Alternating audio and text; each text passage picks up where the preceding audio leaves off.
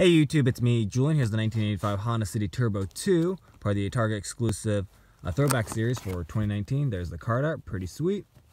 On the back of the card. Alright, so here it is out of the packaging, of course. Metal body on a plastic base. Pretty cute little casting. Looks fantastic in yellow. Very, very neat. Love the stance on this thing.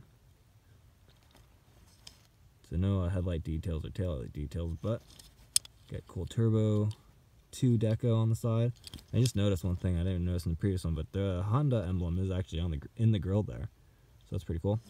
Now, one thing I did notice, the wheels are pretty cool. How the the profile of the wheels are very skinny, but it doesn't have the retro slot tires like the rest of the cars do. And I don't think that's an error because it's shown as so on the card art.